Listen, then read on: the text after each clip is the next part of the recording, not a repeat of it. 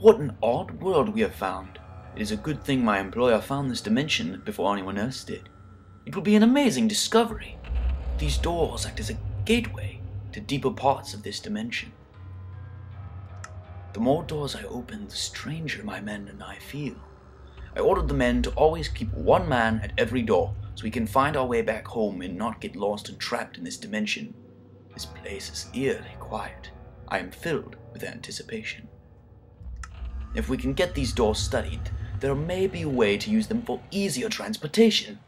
My employer will be thrilled.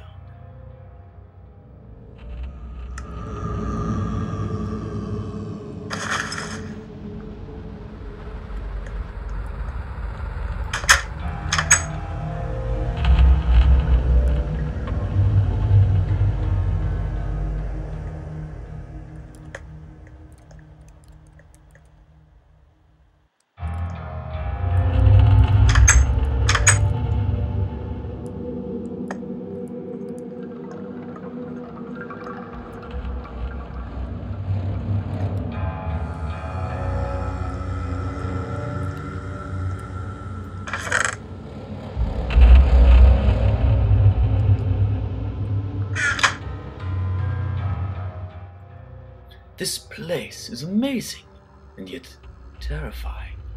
It would seem that the more doors I create, the more unstable this world and my world becomes.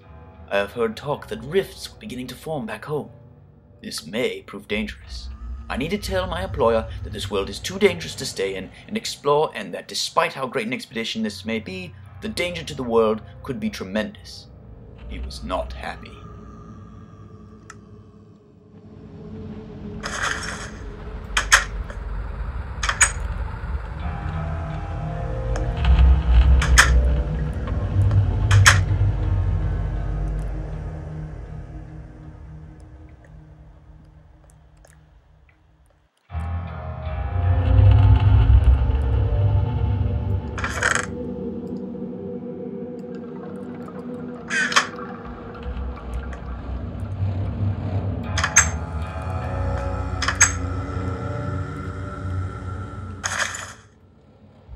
It would seem my employer has destroyed the door back to my world.